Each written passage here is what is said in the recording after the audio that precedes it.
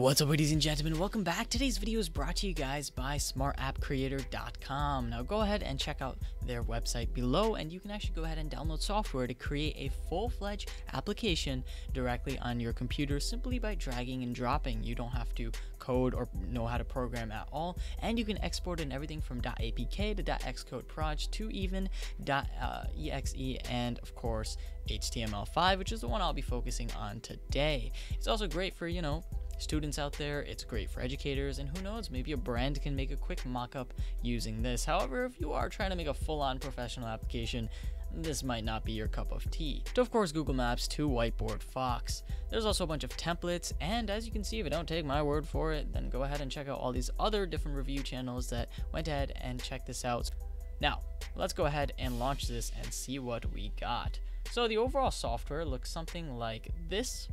And I'm simply going to go ahead and show you guys what the startup screen looks like. As you can see, you choose what device you are going to be pushing this onto. So maybe it's an iPad with a Retina display, maybe it's an iPhone X, but for now we're just going to go ahead and choose, let's see, an Android phone, because that's what I happen to have. And as you can see, you can choose mixed, vertical, or horizontal. We're just going to go with vertical at the default resolution that most phones are, and that should give us some crystal clear application design. Now, as you can see, it looks like something we're all pretty familiar with. It looks like Microsoft Word, and the way they formatted this is kind of like PowerPoint. You just drag and drop things and things just seamlessly work. Alright, so taking a look at the overall design of this, I'm going to go ahead and start at the top. So as you can see, you can save this just like you can do in like Word, and there's edit, insert, template, animation, interaction, and page. Now as you can see on the left, we got our individual pages. These are different pages of the application. And on our right, we have the overall settings for the application itself. For example, you can go ahead and add a cover, and the cover, it's just your actual logo or icon. This is what people are going to press when they jump into your app. You can also go ahead and choose a name. We're just going to call it the Smart App because we're on Smart Tech. There's a bunch of other settings on here, but I'm not really going to jump into those. Let's jump into the main ones. So if you want to make a new page, simply hit that, and afterwards you can go ahead and put an image on here. So I have a random image, I'm just going to throw that into here because why not? And you can resize it from here, or you can go ahead and bring it to front, bring it to back. It's kind of like PowerPoint, if you guys know. And then there's a variety of other options like aligning it to the top right, and of course you can go ahead and get rid of it if you really want, and Control Z and Y and all that does undo, redo, so on and so forth. So let's just go ahead and take this, and I'm gonna make it like, it's gonna be a little tiny site just chilling right here. Now, next off, we're gonna go and add some horizontal text, and I'm simply gonna go ahead and here's my text, and we're just gonna call this welcome. So this is just gonna go ahead and be my main little page, and you can move that around. We're just gonna put that right there. Why not? Welcome to the US. But now that we have text, that text doesn't look that great. Kind of looks pretty ugly. It doesn't go with the vibe of my app. So let's just select everything. And from here on out, I can choose the font. Let's make it a little bit bigger. And we're going to choose something a little bit more interesting than Times New Roman. Actually, Quartzo looks pretty cool. This looks a bit ridiculous. But you know what? It's my app, so nothing you guys can do about it. We're going to underline it. We're going to italicize it. Maybe we'll tweak this a little bit, and we're going to add a little bit of color because why not? This looks absolutely insane. It looks like one of those 90s websites. But I am proving what you guys could potentially do if you're really feeling it. Last but not least, maybe we can align the text to the center a little bit and make sure that this is up front. And just like that, I've added text to my site. And you can select both of these at the same time. And let's say I want to resize them and make it look a little bit better than it looks right now. You can go and do that. And I'm simply going to take this, and this is going to be my little status bar at the top. Now, this is the world's worst app, but if you put a little bit of time into this, there's a lot of things that you can potentially do. You could even do a little bit of UX design in here, or UI design. Now, next off, here's where things get a little bit more interesting. But now let's step it up a notch. As you can see inside of the Insert tab, we have images where you can add multiple images. You can add audio, or you can add video. But here's the cool thing. You don't have to add video from a local drive. You can actually add video from YouTube. Isn't that really interesting? So let me just jump into YouTube real quick. Let me jump into the channel, and let's just go ahead and take a random YouTube video that I've made and throw it onto this application just to see what happens. So here's a video on smartwatches, and I'm gonna go and just insert the URL, and just like that, that YouTube video is now in here. I'm gonna take this, and I'm gonna put it right down here, and now when people tap that, it will play that particular video. How cool is that? Once again, we can add text, we can add full-on bubbles. Let's go ahead and add one right here, and I'm just gonna type watch this. Oh, look at this insane font. All right, and we're just gonna put that down there. And keeping on with our trend, we also have different backgrounds and how they happen. We also can insert a PDF. There's a timer on here for the page if you want the page to switch to the next page. There's a counter. You can add a hotspot slide. If you want to add a full-on PowerPoint slide in here, you can do that as well. And last but not least, you can add a full-on button or a full-on website. So if you want to add a whole page to be a particular website, you can go ahead and do that. So let's go ahead and jump into a new page. I'm simply going to hit website right here. And as you can see, we're not going to use their site because we're mean. Let's go ahead and use our own site, and it's going to automatically render this to work on mobile as if you're on a mobile version. I'm simply going to hit this, apply, and just like that, if this actually works, it should bring up the SmartTech site or SmartTech YouTube channel. And look at that. How cool is that? Last but not least, I'm going to show you guys one other cool trick. Now let's say, remember I have this cool little map over here? Well, you know, our whole app is based around one giant long road trip. That's the whole goal. So what if we actually want to put an actual Google Maps map in here? Well, you can go ahead and do that as well. All you do is maybe add the location from and to.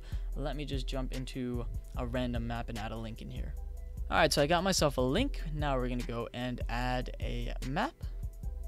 And I'm simply gonna, and as you can see, it kind of did it for me, so I might as well just use this one. And just like that, I have a nice cool little location, and you can actually search. This is Taipei, but you can search and put whatever you want in here. So that's a cool little page as well. But let's take it a step further. This is an application. What if we want some animations? Well, as you can see, we have a few templates here for photos, and as you can see, this is what it would do to a particular image. So we have a little image slider over here, and we also have a vertical image sliding one. So this is what this would look like. And if you just swiped up on this, then this is what it would look like. You've seen these on websites and whatnot. You can also do the same with text. You can also add effects, so you can add a full-on gallery. And so we have a cool little Mercedes gallery or car gallery right here. And last but not least, we can have a full-on 360 rotation. Why not? Okay, we got Buddha, it's Taipei. Why not? Just put it right there. And lastly, we can actually go and preview this on our own variation of this fake little Android device. This is literally what it would look like if we were to go and upload this to our Android device. This is it right here. And just like that, we're going to have all those animations happen when we're done. Lastly, we have interactions, so you can go ahead and mess with the animation starts, when they appear. You can mess with the touch and so on and so forth. But you can actually select certain items, and each of them have their own different settings. For example, this video has certain things, like you can choose it to appear or hide. You can also have maybe this cool little thing where you can enter the hotspot. And lastly, there's a few other options here depending on what you have, like play, stop animations. And there's a variety of things you can do to basically, either show students or just learn the overall gist of UX out there. Lastly, things get a little bit more complicated on here. For example, BGM, navigate settings, and this is if you really want to make your, polish your application and have it be really, really awesome. All right, so last but not least, we're going to go ahead and attempt to render this out so we can actually upload it into an APK format that we can actually use on an Android device.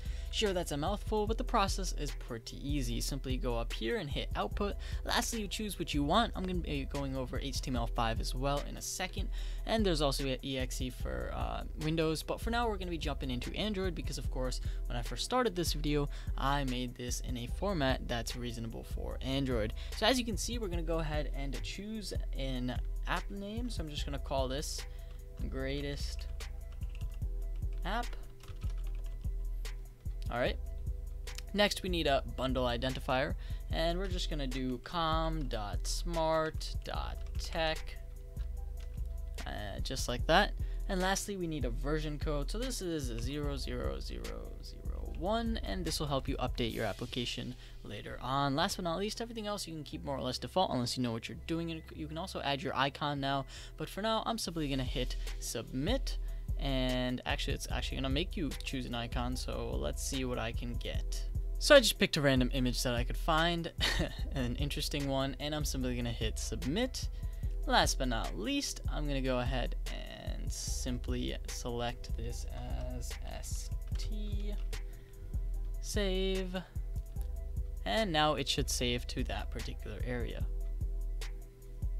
So now, as you guys can see, we have an APK file right here. And last but not least, I'm going to go ahead and show you guys the application. Here's my Android, and it says greatest app on there. Is that the world's coolest icon or what?